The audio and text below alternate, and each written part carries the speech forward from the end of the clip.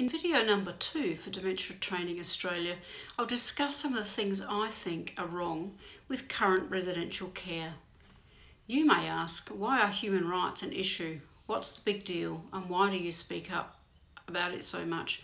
Or why do I advocate so loudly against institutional care and secure units? We know that institutional care ensured worse care for orphans and poorer care for people with disabilities, and we moved away from that style of assisted living decades ago.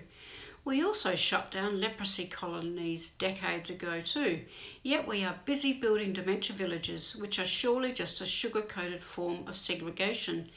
Incidentally, they are reportedly making huge money for owners, which for me confirms why so many are now being built. I'm very active campaigning globally to phase out institutional care, villages and locked dementia units. After all, NASA removed coloured toilets in the 50s. Over a period of 18 months of focus groups and interviews for a book I co-authored with Li Fei Lau, we asked what people with dementia wanted in residential care. Freedom was the main one.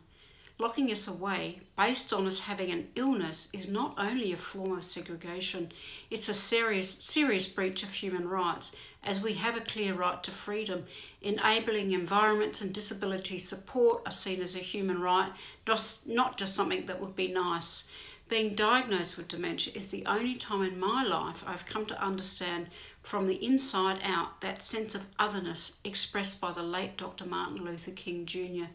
It is the only condition I've ever had where at times I've felt like a non-human.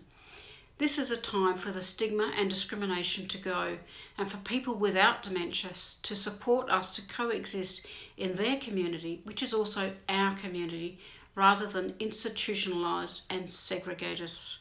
My hope is for a world where all people are included.